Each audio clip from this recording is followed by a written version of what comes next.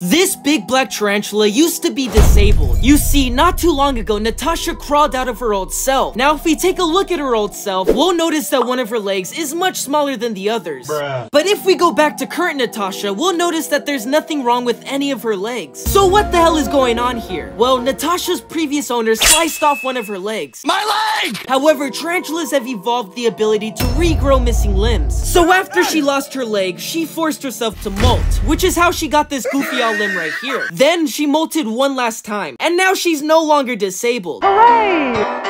Which is spectacular, since I got Natasha a boyfriend. Meet Tyrone, my male Pamphobeteus antinious. And unlike Natasha, Tyrone has these long and lanky legs. He also struts these gorgeous iridescent purples and violets on his legs, giving him the ability to rizz up any female he desires. And if you're a male tarantula, you better have rizz. So if you want to see Tyrone and Natasha become each other's first ever sneaky links, you